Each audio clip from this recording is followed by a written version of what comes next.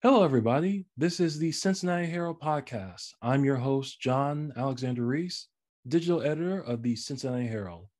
If you don't know, the Cincinnati Herald has been around since 1955 and is the largest African American newspaper in the greater Cincinnati area.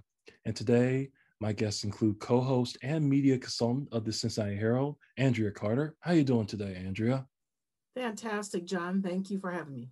No problem at all. We also have circulation director Wade Lacey Sr. How you doing today, Wade? Hello, John. As always, it's good to be here. Glad to have you with us. Then we also have our Herald intern, Suhana Sinha. How you doing today, Suhana? I'm doing fantastic, John. Thank you so much for having me. Glad that you're here. And then with us, we have special guest Dr. Tyra Oldham. How you doing today, Dr. Oldham? I'm fine. Thank you for allowing me to be here.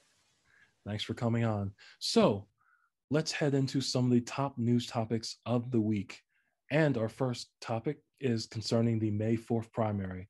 Aftab Purryville, Hamilton County Clerk of Courts, and David Mann, Cincinnati City Councilman, advanced in the Cincinnati mayoral primary election on Tuesday, running ahead of four other candidates to challenge each other for the city's top position in the November 2nd general election.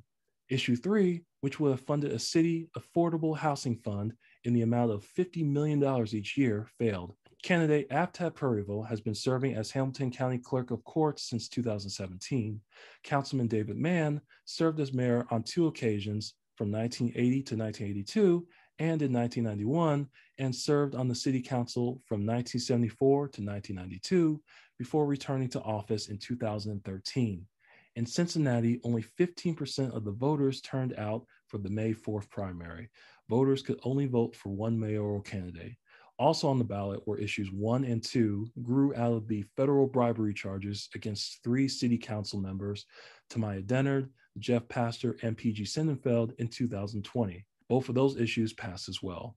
Andria, your thoughts on this topic? Well, it was an interesting night to watch the results come in, to see who the voters favored for the mayoral race. The top three vote getters that everyone assumed was going to be Aftab Purryville, David Mann, and Cecil Thomas. Some speculated that it was going to come down between Aftab and Cecil, and ousting David Mann because he's been around for so long that people would want new blood. But come to find out, Aftab led the entire night from early voting through with all the results coming in. He led with, I believe it was 76% of the vote, and David Mann only led with, I believe it was like 23 or 28% of the vote. Cecil barely caught David Mann. He was on his heels, but he wasn't even close enough to catch up. And you would think there would be more of a fight between Cecil and David because they've both been around for so long in Cincinnati politics, while Aftab is relatively new to the area, even though he's run for Congress twice and he's won for Clerk of Courts. So it was a very good race from that perspective. It's going to be interesting to see what happens in November. Yes, definitely. Wade, your thoughts on this story? Well, I was, as we had talked before earlier this year, I thought it was going to be a two-man race between Cecil and David Mann. I think the low turnout, the very low turnout hurt Cecil the most. He didn't get those voters that I think would vote for him if they had voted. I figured Mann would be in there. He has a lot of the West Side and the business people behind him. So he has a following there. I hope, it's my hope, that the public, the minority public that at best is not or does not have a short memory.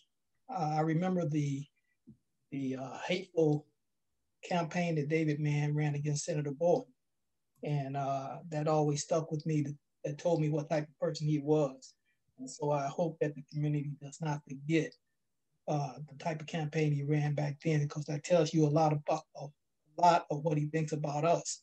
So it should be interesting. I don't want the public to get complacent. I think if you look at the recent mayoral races, the primaries, I think the primaries a lot of times will favor someone. They'll win the primary easily, and then when the real voting takes place in September or November, it's a different story. So he has his work, AFTAP has his work cut out for him in the real race, because I think the previous two mayoral primaries, I think the other opponent, I think the opponent that won the primary lost in the actual race. I think was interesting is that the young people didn't turn out for the primary, because during the protests last year, all the young people were upset with David Mann when he left that meeting, and when they were questioning him because he's such a long-term civil servant and he didn't have any answers, he got up and he left, and they all vowed that he would not be reelected. So I didn't see any evidence of that anger staying around or young people coming to vote in the primary. So it's going to be interesting to see how they get stirred up for the November election. Yeah, I think that's an interesting point, because it's like, yeah, you want the guy out, but if you don't come and vote, like, it was all for nothing. Suhana, what are your thoughts on this story? Hey, John. My simple thoughts of this story is, first of all, the voting, the amount of people who turned up for voting are really low, and that makes it very difficult to really understand how the Cincinnati feels about their candidate, because 15% is just not enough to represent the whole city's opinion. But might as well, those who have showed up and selected the leaders should live up to the promises they're making and the duties that they must fulfill. Since last year, the whole country has gone through a big pandemic, and now we are finally coming in control. There are a lot of issues that need to be taken care in the city, and I hope like those promises are not forgotten and kept on the back seat. That's Whoever comes in power should just, even though it's by 15% of the votes, I hope they represent the best of the whole city. I don't have much opinions. I think I would like to see how it turns out for the city in the end. Yes, definitely. So, moving on to our next topic, which is about Vice President Kamala Harris visiting Cincinnati. 101 days since coming into power, Vice President Kamala Harris is impressed with Cincinnati's recent investment of the $130 million a year levy for Cincinnati Metro, road, and bridge projects throughout Hamilton County. Harris visits Cincinnati last Friday for the first time as vice president to discuss improvements in Cincinnati and the world. Her visit to the region helped to promote the Biden administration's American Jobs Act, which includes funds to create jobs and help improve the country's infrastructure that is in need of improvement. Funding for a new Brent Spence Bridge is possibly included in the bill. Andria, what are your thoughts on Vice President Harris's recent visit to Cincinnati? Well, I think it was admirable that she came to Cincinnati. Also, the fact that we have an important piece that's listed in the American Jobs Act bill is the Brent Spence Bridge. It needs to be replaced. It needs to be funded. It's in the bill. I think the fact that she came to talk about transportation and the economy just showed and expressed the importance of how that bridge plays in the jobs bill. I think the fact that she was met by Kentucky Governor Andy Beshear is also very important. Again, shows how important the whole situation is. And she stopped by the Black Coffee Lounge as well to, showcase Black business as a last minute stop, which I think also was comforting for everybody to see that she's involved and knows what's important to her, not just as a politician, but also as a Black woman supporting her community. Wade, your thoughts on the vice president's recent visit to Cincinnati? I was happy to see her here, mainly because a lot of times after the election, the vice president disappeared. And her coming here and the role that she's been playing in the administration these first few months shows that she's got an active role in the administration, and that she'll be seen and heard from, and what she's doing is considered important as a vice president and as a person They really value what she brings to the table. I also like the elbow bump that they gave when she came off the airplane. Suhana, so I know you were there, when Vice President Harris was speaking. What was that experience like? So, John, she came in here to promote the American Jobs Act, and through her, though she came here for the first time, the response from the people was so overwhelming. People were crowding around the streets with banners, and we even saw some Trump supporters there. And it almost felt like she came here for her own promotions. Like his response was so overwhelming.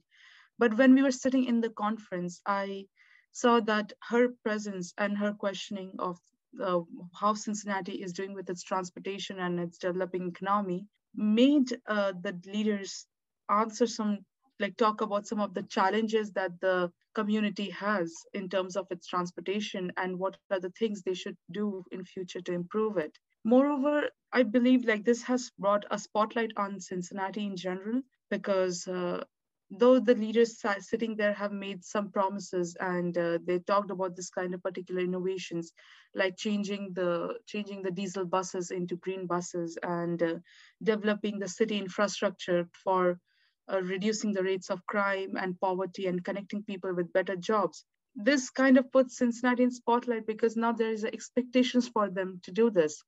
Also makes it very exciting to understand that the development of Cincinnati is backed by the Biden-Harris administration, because we learned that in previous two administrators, which is Trump and Obama administrations, were not able to give better focus to Cincinnati compared to this administration. Moreover, I felt that her presence here, apart from checking on the transportation, the developments on the Brent Spence Bridge, or talking about the COVID cases that are rising in India, her stop at a small Black business was amazing because it showed it almost felt like that there was no political agenda behind it, but just a sheer understanding of showing support towards the race and towards the economic disparity that the small businesses have faced during this pandemic.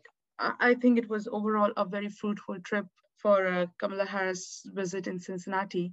I think people also had a good experience with it.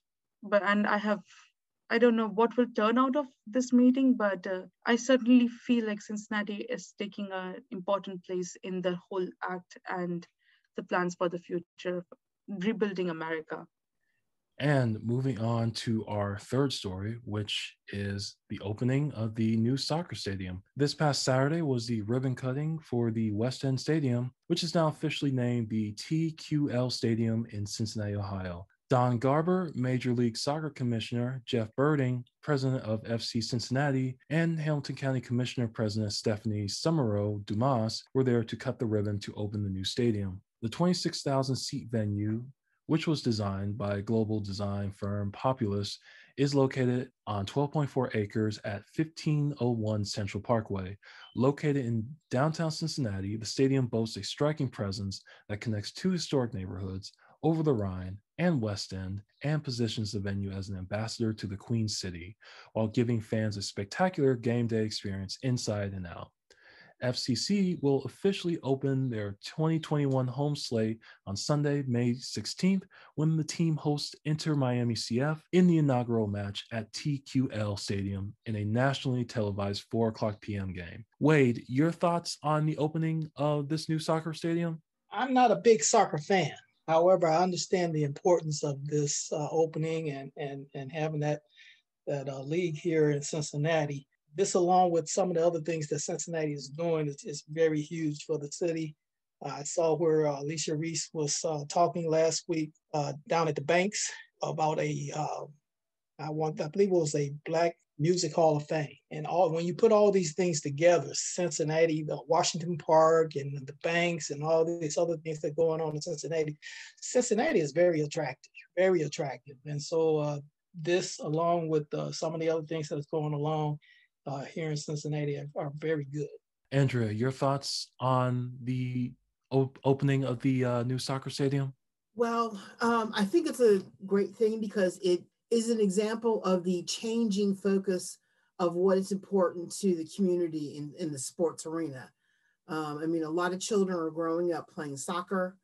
I think that's important. As more immigrants come to the country, soccer is their love and it needs to be addressed. Plus, the whole world loves their football, so to speak. But I think also what is also telling is the changes that are coming into the West End neighborhood. Again, there is a new entity, a new development that's going to attract further development and interest in the West End neighborhood. It's going to change. It's going to force some people out of the area. And I think it's going to be a detriment to that neighborhood because they're going to need parking garages. They're going to need more room, more space. That means eventually what has been a historical presence in the neighborhood, Taft High School, St. Joseph Catholic Church, they're all, and including District 1, they're all, their future in that spot is up in the air because that stadium is gonna, the crowd that attends that stadium is gonna be a detriment to that school, to the police department, and then eventually everyone's gonna be looking for, we need to spread out and more parking garages. So that neighborhood is gonna change once again from what it originally was. And I think what's sad is that the residents who have lived there forever never get to participate in the change. They never get to have a say in the changes in their neighborhood. And forever, it's always the Black resident who is a victim to progress and never part of the progress, even though they're doing their best to incorporate and make equity part of the stadium. But at the same time, I didn't see any equity partners when they proposed this. I didn't see any equity partners in the ownership of the team. So I think Cincinnati has a long way to go. The future of the West End neighborhood is in the hands of the future of what that may be. We don't know. So it's just going to be interesting to see what change is, but change is going to come to Cincinnati. On terms of agreeing with Andrea that the big changes are coming for Cincinnati because the stadium's infrastructure and the overall presentation looks like they want it to be a candidate for FIFA tournaments in future. And if that happens, if it gets qualified for the future FIFA tournaments, we can see that the city, like with any new infrastructure that attracts a massive attention, it might bring in a lot of crowd, which shows that there might be a potential for the Cincinnati's overall growth. But what happens is that when you get an influx of popularity for some time, and when that popularity is gone, it leaves behind this lot of ruins, like a lot of empty businesses, a lot of empty coffee shops and food places. And if the growing opportunities and already existing powers can somehow find a beautiful middle ground in maintaining, in helping Cincinnati grow into something more and yet not lose its existence completely, because the city has to be, if there is a huge influx of crowd, it expects in future, the roads have to be built differently. The transportation has to be invested really well. A lot of places have to be opened up for people to stay and move along the city, and it should be ready to accommodate a big population. But at the same time, the city should also be ready that when we are making changes like this, we are also ready that if the population if that popularity goes down, how we handle the city. And if we can still maintain that, there is like a great future ahead of Cincinnati, or this opportunity can really mean into nothing. But I would still say that even if this doesn't get qualified for FIFA, since it's like an exciting new stadium for Cincinnati, and I think it gives something for the local people to talk about for some time. Yes, definitely. And Dr. Oldham, you had an opinion on this news story, so go ahead and share. Yes, my concern about soccer, well, actually football, is that it's a global sport, and it creates a lot of energy and passion. I don't think that's been considered when putting it inside of a neighborhood or community. So if you look around the world, I mean, a lot of things happen around football. And I don't know if the city is ready for that kind of energy. And I think that's important. And I think Andria and Suhana have made a clear point that it's going to bring changes to that community. It's going to bring changes to that city, to our city. And I think culturally, we need to think about how football is going to impact our city. You can start with a great idea, but we also have to think about cultural competence and how things roll out that are effective for everybody and safe for everyone. That was just my comment. Thank you. And that does it for the top news topics for the week. And now I want to hand it over to Dr. Tyra Oldham. And how are you doing today, Doctor? I'm very good. I'm very good. These topics were on point and necessary to discuss. Yes, I definitely agree with that. So you have written a couple articles for the Herald already, and they are about care, right? Yes. Can you go into a little bit more detail on what the articles are about? Yes. The article is called Care Corner. I have been taking care of my mom for some time now, and it has been the hardest job I've ever had. Hands over. I have worked for dilettantes. I have worked for international companies, and this is the hardest job I've ever had because there's so many complexities and it changes day to day. But what I wanted to share, and the reason that I approached the Herald is because care is so important. And people need to start thinking about about their own care and about the care for their families. And so I wanted to communicate that to people and also allow people to ask questions. Because a lot of people now ask me questions like, when should I start thinking about my parents? Or how do you know what the signs of, who do I talk to if there's some signs of dementia? What kind of services are needed or necessary? And just to wrap this up is that it's very important for people to start thinking about their care early. When you're a child, your parents care for you. And so that's the caregiving that you're receiving. But as soon as you become adult, you need to think about what's your care plan. So my topics that I've been looking at is what's your care plan? How are you going to care for yourself? And I think COVID really brought out a very blatant point that, you can be, you may not have anyone to care for you. So there were people that were actually isolated by themselves that didn't have any support. And if they had a care plan or a care contingency, some of that could have been mitigated. And so, you could be 20 and you could break your leg or something could happen to you. What's your care plan? And so I've just been trying to talk to people and respond to the needs that people have as it relates to, as their parents get older or as one of their spouses need care, or even the people who are professionals who are actually providing care. It is one step away from hospitals. It is one step away from a doctor's office, the people who provide care. If they weren't providing care, there are a lot of people who would not make it day to day.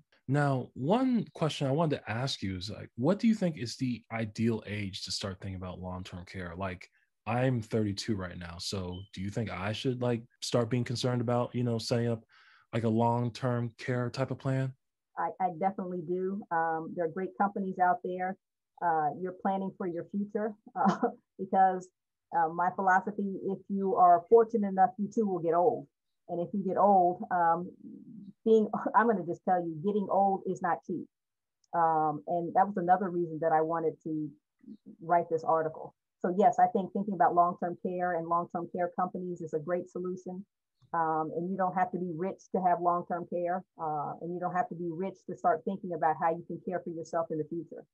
Does anyone have any questions for Dr. Oldham? Yeah, I'm gonna come at it from a different end. What about the young folks? Because as I get older and everything, I've started to see more and more of it and everything, where the parents or the grandparents or the elderly, they get at a point where they can't do for themselves, and someone has to step in.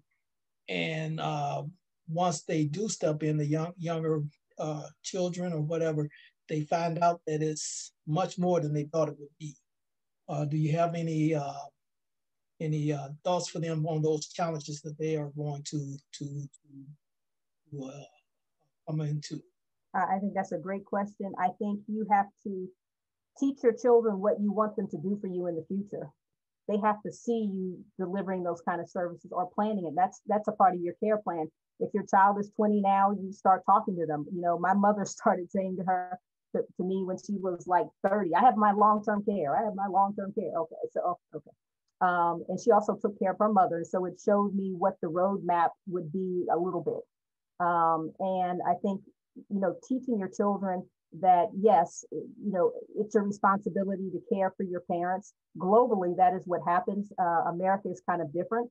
So we have to teach our children that it's a responsibility to do, and it's hard. And so if you start planning now, you can start to groom, if that's the best word, or teach or educate or instruct on some of the things that a person may need, and just allowing people to see what aging looks like. I mean, it's a beautiful thing, but yes, it's hard and it can be challenging.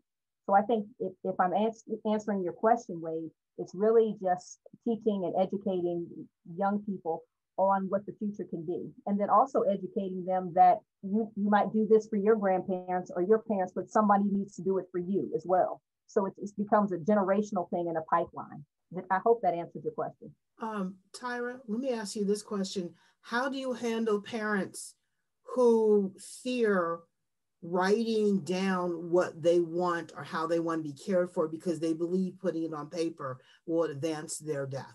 Oh, that's a great question. Yeah, there's a lot of spookyology around different things. I think if those people have relationships with doctors, I think sometimes it's hard for a family member to facilitate some things.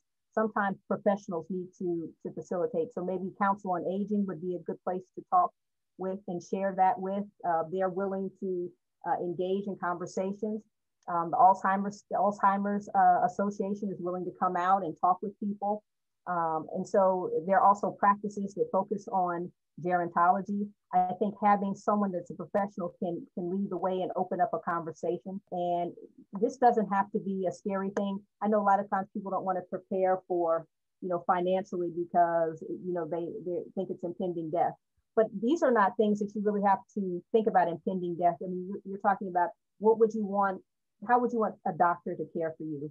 How would you want to be buried? You know, is that cremation? You know, is that in a casket? You know, all these different things. And it doesn't have to be done on a day. It can be done over time, depending on what stage the person that you're caring for or what stage you're in. So I think it can be subtle. It doesn't have to be aggressive. I think writing it down and then kind of documenting and just kind of interjecting it into conversations may be a better way for people like that it's bothersome, it's scary, so that they're not overwhelmed. We don't want to overwhelm someone, but we want to get the information that's vital and important for the rest of their life for their care. Well, also, are you preparing or do you have suggestions for people who don't have Alzheimer's, who don't have dementia, but say, you know, like in my situation with my mother, she suffered a stroke and then she could not move, she could not talk, but through how we communicated, I could tell she had her memories and the way she responded to different things. You're not prepared for that. How do you prepare someone for the unexpected and handle it? Because it can be overwhelming when caring for a parent. I think that's a great question. I think when you know that your parents are of a certain age, or it could be any age, I mean, things happen to people. I think understanding that, you know, this care corner is really going to share some light, you know, finding physical therapists, finding a good GP, general, you know, a doctor, and then trying to learn about what the deficits are for someone who has a stroke or the deficits that someone has when they're ill, and trying to serve those deficits. And if you're unable to do that, because everyone cannot deliver care, everyone is, you know, sometimes it may be scary, but finding someone that maybe can do that, to fill in the gaps where you can't. If you're fortunate to have brothers and sisters or family members, maybe finding out a plan that kind of integrates everyone into that plan, so that you can rotate services and solutions. because it can be scary taking care of a parent and seeing them change, because you don't really think about your parents changing until it happens. Do you have a template or document, some type of thing that has a ground steps that need to be taken type thing? Oh, I actually do, because when I first started this, I created huge notebooks and systems to kind of support myself. So yeah, I do have documentation that people could think about and start thinking and planning, no matter what age. So yes. Now, Suhana, I believe you had a question too. Yes, John. I wanted to ask, good evening, Ms. Tyra. I really wanted to know that growing up is in general a very discovering process. Like it's not, nobody really grows up and at the age of 18 or 21 you're handed a pamphlet which says, hey, this is welcome to adulthood, these are the rules and these are the possible challenges you will face, and welcome to this journey. It's a process where you are constantly learning and figuring out yourself. When adults barely understand that what are the care and circumstances they will face and the care they will need, it's so far of a conversation for them to untimely inform their children about what they care. Is there any organized business that where people can go and get prepared about the challenges they might face? And I'm not saying in the metaphorical terms, but in terms of physical conditions and the financial or health wise, all the challenges that come around when you start aging. There are agencies that are out there. Like I said, Council on Aging is one that would be willing to converse and talk. There are people that are actually legal that represent the aging and would be willing to talk. But really, it is a process of kind of baptism by fire. And what's very sad is there's not a lot of communication on how to plan. And that's why I wanted to create this article, because I had to find solutions for myself. I think also working with your insurance agency, I communicate with my mother's insurance agency transparently and clearly. I think there are, even though we may not love insurance companies, when you have health needs, they're your friend. You know what I mean when I say they're your friend. You've been paying into it and you need the services. And so communicating with them about because they have each insurance agency has counselors that are available if you speak with them. And I think what happens is a lot of times we don't know what's out there. And so you have to find a roadmap for yourself, but also just talking to the people that you're already working with, your medical professions, social services, aging organizations that are out there. So, ma'am, a follow-up question to this is, when people hear about care, their first assumption is that it is only in terms of medical aspect. You being an expert on how strategically planning on the caregiving, which is not associated in medical terms, how did you prepare for the qualification of today of talking about and helping people out in their health? How did you prepare your journey, or how did you prepare your knowledge that you have today? Thank you for asking that. By trade, I'm an organizational development person and a systems person. I saw my mother do care for her mother. And we actually selected when my grandmother moved to a nursing home, we were there together. But it's like anything. I was told if you do something for over 10,000 hours, you become a professional. I did this for over 10,000 hours. Just getting involved, making decisions. When my mother first said to me, I wanted her care, we did a power of attorney. We did all these different things. And I just learned by doing. And it was to be honest with you, Suhana, it was very difficult, very challenging. And it still is on some days. And it was overwhelming. And that's why I wanted to share that with people, because the journey is hard. It's long. It's complicated. I think Andria could probably substantiate that, taking care of her mom. It's not something that you can really plan out, but if you plan ahead, I think it will give you a better opportunity to facilitate changes. that occur. I agree with you. It was trial by fire. I mean, I now know more about facilities, the medical community, the racism in the medical community, and how the elderly is treated than I ever knew before. I mean, it was a whole new world that I just was dropped into when my mother had her stroke. And on top of that, she didn't wake up for almost 2.5 months. So that's a whole experience of first waiting. And while you're waiting, you're being bombarded for care, money, where's she going to go? Who's going to do this? How are you going to handle her bills, your bills? And these were conversations that we sort of had and we sort of knew, but we didn't know. And I encourage everybody right now, even I need to do this, is put together a plan that Tyra is talking about, because you are dropped in and you are smacked with all that goes on when you have to take care of someone. And if you're not prepared and you don't have those conversations, I'm just lucky that we had a few conversations, so I knew where to look for information.